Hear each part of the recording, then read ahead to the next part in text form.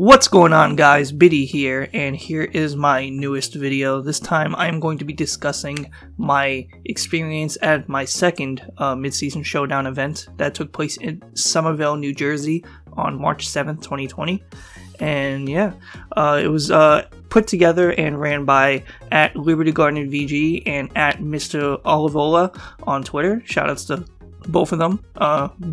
Liberty Garden put on the stream, and Olivola promoted and pretty much ran the event. Did a great job. I'm going to start off by showing off my team, and then I'm going to go into talking about my actual matches and all that. But as you can see here, it's pretty similar from the team I used from the first MSS. The main thing is I took out the Weavile Colossal gimmick because I really didn't use it at the last one.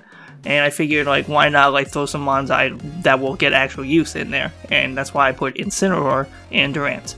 Now, what I thought about going into it, at first I had a Life Orb Durant, you know, so I could lead it with Togekiss and whatnot, but I'm like, wait a minute, I have Swagger on my Grimmsnarl. If I have a Swagger Grimmsnarl Durant lead, people are not going to really expect a Swagger on Durant and have a Lumberry. So I was like, you know what? Fuck it. So I made this Durant. I have a Lumberry on it, of course, for the Swagger, or for like Venusaurs that use Sleep Powder on it. That actually came in clutch one of the games. And yeah, I actually, it's 252 attack. I think it's like 180. So I made it so its speed, it just outspeeded, it just outsped Charizard. And then I put the rest in defense and gave it a Lumberry, you know, it's for either the Swagger attack boost for +2 attack, which is just really good, or to like protect it from a T-Wave or a Sleep Powder from Venusaur, because of course this is Series 3, so Pokemon like Venusaur, Blastoise, and my 6th teammate, Incineroar, were legal. And yeah, I threw Incineroar on here, just a good Pokemon, you know, good utility, Fake Out, has Parting Shot. This was actually the Pokemon I used the least out of all my matches throughout the event. But it did have some good use, you know, Intimidate, Parting Shot came in handy. I didn't run a Solvest on it because obviously I'm running it on Mudsdale. So I gave it a Iapapa Berry, I don't know how to pronounce that. But nonetheless, pretty much the same concept. Well, not exactly the same. I always led Grimmsnarl, except one time I didn't, but I'll get into that. I pretty much always led Grimmsnarl and then had either Mudsdale or Durant, which was like, okay, if I want to try to sweep, I go Durant. If I want to try to like be tanky, I'll go Mudsdale. And then I'll just look at their team and see, like, you know, which one would be more appropriate. And most of the time I had Togekiss in the back, and then I had either Gastrodon or Incineroar. There was a couple occasions I think I had both Gastro and Incineroar. I don't necessarily remember when, but yeah, no, it was pretty much just like looking at the team, like, do I like and choose between Mudsdale or Durant, and then as well with Incineroar and Gastrodon.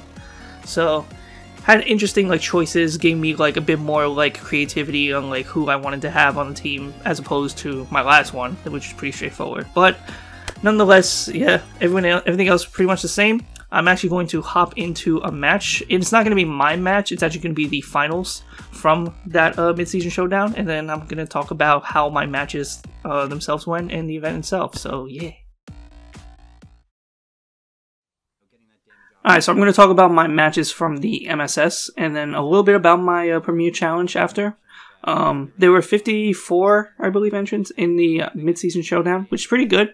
Not as much as the last one, of course, but it was limited on space because it was a smaller area. But it was still pretty nice. There were 6 rounds. My first round was a guy against Anthony, and he mainly used a team of Togekiss, Dragapult, Whimsicott, Conkeldurr, and then a little bit of Rotom and Incineroar, too. Oh yeah, he really didn't use, who did he not use even? I'm going over my notes right now. He didn't even use Whimsicott until the last game, and I don't think he used really Dragapult at all also. But it pretty much came down to the last game, and it was like his Conkeldurr versus my Gastrodon, and I lived a Drain Punch with 1 HP, and then I Earth Powered him to win. And it was like, it was nuts. There's also pardon me if I don't fully remember the scenarios of like these matches. I should write like a lot of things down about them, but I mainly just write their teams, what their moves are, and who they use for each game. But yeah, this is where notes come in handy and are pretty useful. But pretty much, I won that 2-1. Shout out to that guy. That was really, really close. Yeah, I have all my notes written down, so I'm going to be going through that. Round 2 was against this guy named Caleb, or he goes by Cable VGC on Twitter. He's a hell experienced player. Shout out to him. And we also had a Game 3 set. His team was like Lapras, Gothitelle, Rotom, Heat, Conkeldurr, Togekiss, Excadrill. Pretty, not too like odd of a team. It's a little bit interesting combination for me. Gothitelle, Lapras, that's a combination that I don't have much experience with. So Game 1, he kind of messed me up with that. Game 2, I adapted a little bit, did a bit better. And then Game 3, he switched it up and went Excadrill, Togekiss, and then he didn't really run away with it, but he got the early lead and was able to like hold on to it. So he got that. I liked how he played though. Honestly, that was good. Round 3 was against a guy named Gyro, I believe his name was. Arcanine, Rotomwash, Whimsicott, Barraskewda, Duraludon, and Dragapult. Interesting group, but I 2-0 him pretty handily, I would say.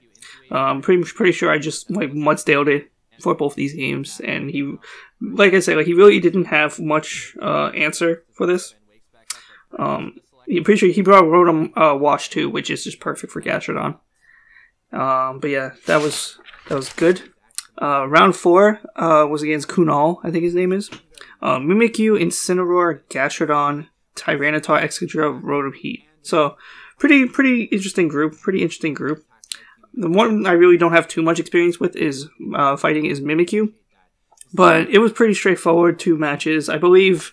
My Mudsdale actually lived Scald from Gastrodon at 1 HP also to help me win Game 2. It wasn't like a pivotal like moment of the match, but it was definitely like helpful, good. Like you never know what could happen after that. That's why these like scenarios are so useful. Getting the range on your moves. If you get a bad range or a good range, that could change like so much. Okay, so round 5 was a guy named Jack. I actually played him in the Premier Challenge at the first MSS I went to, and he beat me there. Pretty bad. But then again, that is best of 1.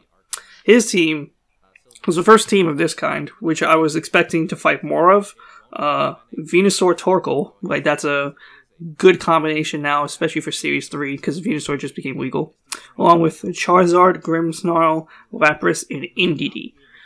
And I really haven't fought many teams that have Indeedee on it, but is not like a Trick Room team or something like that. So I wasn't sure what to expect from him. Game 1, he kind of messed me up. Not too bad, but he just made a right play and that changed a lot. And then Game 2 is where I switched it up, where I would usually start Grimmsnarl and someone. I believe for this game, he started Torkoal Venusaur. I'm pretty sure that I start, what's it called? I start Togekiss and Durant, which was pretty interesting for me. And I did Air Slash on the, I forget exactly. I'm pretty sure I did Air Slash on the Venusaur. I honestly don't remember what happened. I know I just did a different combination, and it worked out that game. Sorry if I'm scuffing my recap of this. I should honestly do these sooner after I did it, but I was just pretty busy with school and whatnot and everything that's happening. And then so we went to Game 3. Game 3 he started Venusaur Torkoal. So I was like, okay, he's doing the same shit. So I brought back Grimmsnarl and Mudsdale. And I was gonna go for the Fake Out. Because I haven't used Fake Out either of the games before with Grimmsnarl. So I went for the Fake Out on Venusaur, but he switched out his Torkoal for Indeedee, which set up the Psychic Terrain, which made the Fake Out not work, because Psychic Terrain blocks priority moves and whatnot. So he kind of cucked me with that, and then his Venusaur was able to put my Dynamax Mudsdale to sleep, and it was kind of a wrap after that. So it was yeah, he got it. He caught Now I know to pay attention to that for next time, so that's good. Shoutouts to him, by the way. He actually made top cut. I'm pretty sure he got 5th through 8th. Yeah, so that was round 5. So I only had one round after. And that was against Taishif, I think his name is. I apologize if I'm mispronouncing that. And this was like if you win, you have a chance for top cut. And his team was him on top, Whimsicott, Mimikyu, Rotom Wash, Dracovish, and Incineroar. Game 1, he actually won pretty well. He used Mimikyu well at the end, had it in the back, and he was able to take out my Gastrodon like really quick, and then had Dracovish also come and sweep up. So he did that well. I played a bit better game 2, won that. And then game 3, I switched it up, and I started, the first 2 games I used Mudsdale. And then game 3, I used Durant with Grimmsnarl. And he actually, so this is like the most like what the fuck part of like this MSS. I start Grimmsnarl, Durant. He starts Incineroar, Whimsicott. So I'm like, okay, this is interesting, like using both these 2 to start. So I'm like, alright, I'm going to just try, hopefully, like swagger off my Durant. Since it already has -1, at least get it because of the Intimidate. Give it +1 attack, and hopefully take out this Incineroar real quick. But then, as it started, he didn't use Incineroar the first 2 games. So, I Dynamax my Durant, and then he Dynamaxes his... he Dynamaxes his Incineroar, and I'm like, whoa. I was like, did not expect that. He used Tailwind with his Whimsicott. I swaggered, got it off. And so I +1, and I went for a Max Quake on it. And it doesn't kill. It left it with like maybe 5% left HP. So I was like, oh god, this is it. This is it. Like, he's going to Max Flare me, and then he's going to like run away after that, because I'm pretty sure he was going to outspeed like the rest of my team. And I couldn't like T-Wave it because he was Dark type.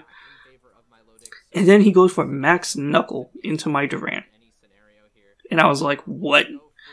Granted, maybe he was expecting me to switch out, but I feel like he should have been more like, wait, why would he switch out if he's going to outspeed me and just go for one shot on me? Because he probably didn't have Focus Sash. So he went for Max Knuckle on me for some reason, and then I just killed it the next turn, and then just ran away and 4-0'd him after that. So that was very interesting. It wasn't even like a misclick or anything. It seemed like he meant to do that. But nonetheless, I won that, and I finished 4-2. I forget how many. I think it was like 10-6 in games, something like that. But yeah. So I went 4-2, and so like I said, it was top 16 CP, and I finished in 17th. So that was rough. Just outside of the CP. So I was a little upset, but I was like, hey, it's bound to happen. And like, it's happened to plenty of other people, I'm sure. But so what the main factor was is this thing called resistance, where what settles tiebreakers, like there were multiple people that were 4-2. It was like 15 to 20 people that went 4-2. But what separates like who gets the higher placing and lower is resistance, which is your opponent's win percentage. Now, the things that's like can jank this up is if your opponents from earlier rounds, if they drop, then your opponent win percentage will probably be lower because they're not going to be playing, so they're not going to be winning. And that's what happened to me. My round 1 and I believe my round 3, either by round 3 or 4, they both dropped, which kind of cucked my resistance. And then I like finished with like only 45% win resistance, and I just like, yeah, I didn't make it. So that was rough, but like, hey, it's all part of the process. It's part of the competing in this game. But nonetheless, I still had a good time. It was pretty chill, and they were doing a PC after. So I was like, you know what? I'm not doing anything. Might as well try it out. And it's like I said, it's best of ones. There was 25 entrants, which meant top 8 CP, which is pretty dope, because it has to be 24 or more to be top 8. And in that, I went 3-2. And one of my opponents, like, he told me that he was going to drop. So I'm like, great, now my resistance is lower. But we went 3-2. But luckily, 2 of the other guys I lost to finished like 4-1 and 5-0. So that helped. And I actually made top cut. I finished 7th out of the top 8. So I was like, yo, that's lit. One of the teams I played, like, in the first rounds, he actually used a Gigantamax Orbeetle team. And I was like, whoa. I didn't even know what G-Max Orbeetle's move did. But it, like, did the G-Max Gravitas or whatever. And then, he started off with Ninetales, which had Hypnosis. So, with the gravity out, Hypnosis was, of course, going to hit. And I was like, oh, Alright, you got it. But that was interesting. I think that guy ended up getting second. But yeah, so I went on to the top cut. That was my first time top cutting, which I'm pretty happy about. And I played this guy Chuppa, I believe Chuppa VGC, he goes by on Twitter. And his team was Tyranitar, Excadrill, Dragapult, Incineroar, Rotom Wash, and Togekiss. And when I see a team like this, I'm like, okay, he really does not have anything that can shut down Mudsdale. His main thing was Rotom Wash, and I have Gastrodon for that. So I just used Mudsdale both games, and then game 2 I kind of like ran away with it early, took out his Togekiss, literally Swagger, took out his Togekiss turn 1 with a Rockfall, and it was pretty much a wrap after that. And like he like forfeited a couple turns after. He's like, yeah, I don't have anything from Mudsdale. I'm like, yeah, it'd be like that. So I won that 2-0, and I moved on to top 4. So I was like, well, only 2 more, and I could win? That's sick. And then my round 2 was against this guy named Connor, who I actually played in the first few rounds of the PC. I think he was like my 4th round. Yeah, I think I won my first 3, then I lost to him. Oh no, I won my first 2, then I lost to him, then I lost to another guy, and then I won my last round. That's how I won. But this was my round 3 in the Swiss pools for the PC. His team was Surfetch'd, Jellicent, Togekiss, Grimmsnarl, Chandelure, and Togedemaru. You see how much like creativity there is in a lot of these teams? It's pretty sick. That's why I'm like enjoying this game a lot. There's so much like stuff you can work around with. But yeah, his Surfetch is what definitely caught me off pretty hard. It was really strong. It carried Leak, which of course increased its crit chance, and it had Leaf Blade, so he literally just took. I really couldn't even use Gastrodon.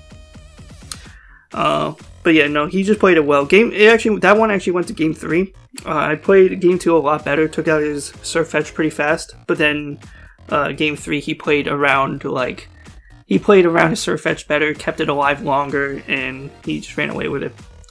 But yeah, so I lost to him game 3. I ended up getting 4th, which got me 12 CP. So woo, 32 out of 400. Granted, I was literally 1 place from being at 52. But you know, what are you gonna do? That's all part of the process. But you know, I had a great time. Again, shoutouts to Mr. Olivola. I believe that's how you pronounce it. I apologize. But his Twitter, the LibertyGardenVG's Twitter, their Twitch, you can check the stream there. All that will be in the description down below. And yeah, thank you guys for watching. Granted, I'm going to be doing these more in the future when I go to more events, and they will be better than this. I apologize. But expect more videos soon. I'm trying to get more like gameplay videos of using like different Pokemon and stuff. I have some interesting concepts already. And I have other like interesting video ideas where I may go in depth about like some of the processes of like competing in this game, and maybe how like it can relate to like competing in Smash Bros. Since like that's where I'm mainly coming from. Let me know if you'd be interested in that. But yeah, thank you guys for watching. Leave a like if you enjoyed, comment, sub, blah blah blah, and I will catch you guys later. Peace.